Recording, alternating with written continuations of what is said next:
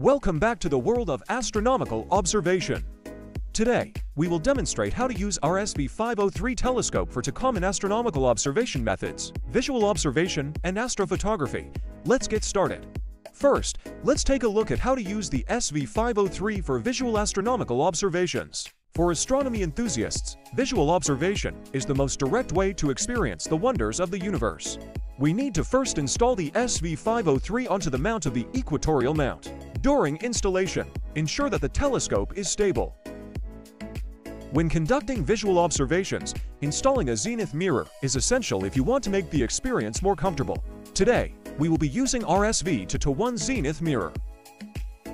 Next, we will install the eyepiece. For beginners, it's recommended to start with a low-power eyepiece, as it allows for a broader view of the night sky. Today, we will demonstrate our SV2-3 eyepiece.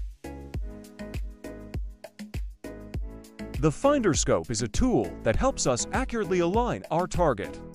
With the finder scope, we can easily locate and lock onto the celestial object. Today, we have chosen our SV165. When installing the finder scope, it should be paired with a reticle eyepiece, and you can choose our SV152.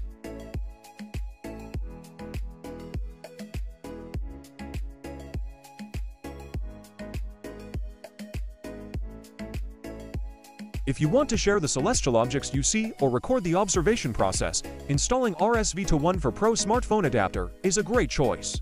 This concludes our demonstration of the visual observation setup, and next, we will show you the astronomical camera observation setup.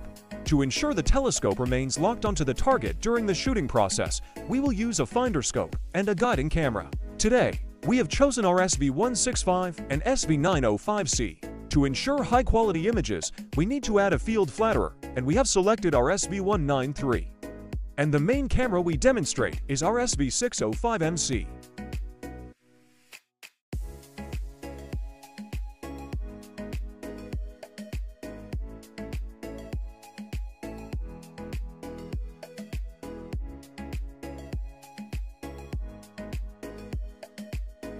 The final step is to connect the astronomical camera to the computer and use the SharpCap app for capturing and controlling the images. Due to weather conditions, we are unable to show you live images of the SV503, but we would like to share some wonderful works from our customers. Thank you for watching this video. If you are interested in the SV503 or want to learn more astronomical techniques, feel free to subscribe to us. See you next time.